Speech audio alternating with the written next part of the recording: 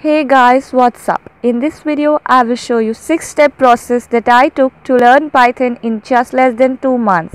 Also, in the end, I have 2 recommendations for you.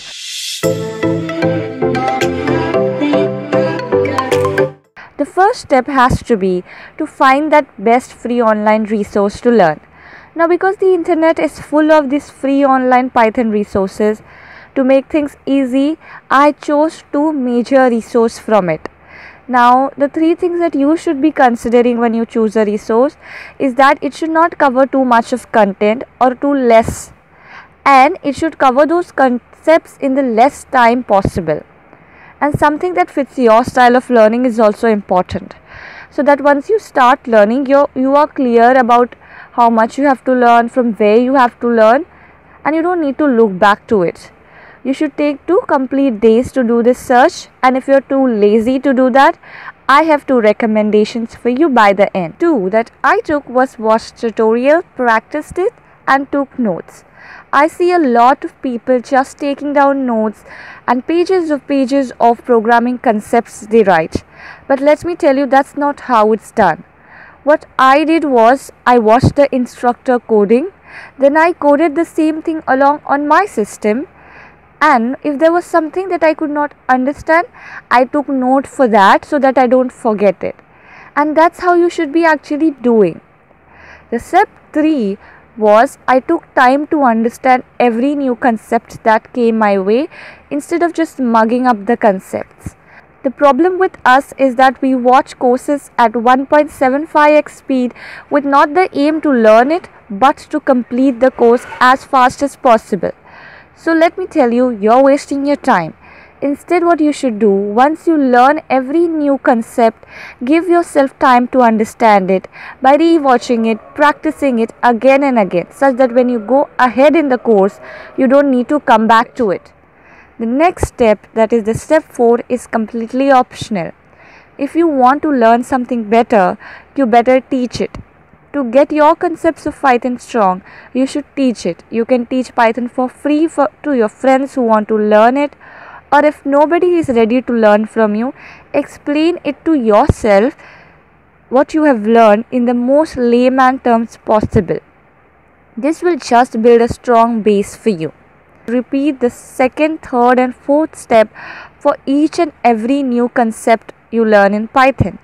Now this should take you a complete 1 month to get completed all the concepts. The next step is to learn Python for your main goal. That is to get into the purpose to learn Python. For me, it was data analysis. For you, it could be web development, gaming, hacking, and so on.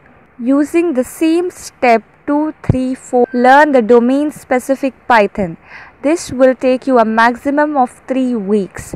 The last step is to make projects using the domain specific Python that you have learned. If you have learned web development, practice this skill by actually developing a website.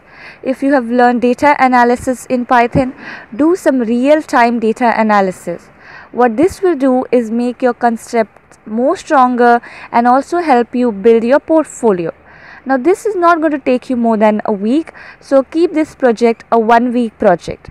So by the end of the second month, you will have knowledge about beginner level, advanced level as well as domain specific Python. So coming to the next part, which is 2 resources which helped me learn Python.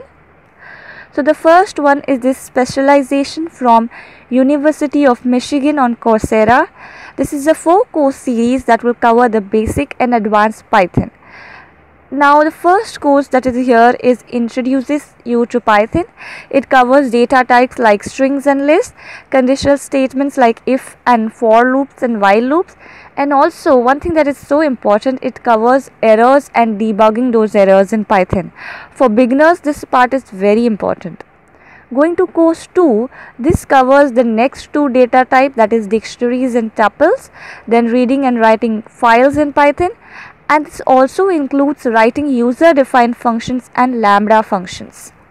Coming to the course 3, this is where the advanced section starts, where it covers nested dictionaries, nested lists, list comprehension, also goes in detail about APIs in Python, which is like a really advanced concept.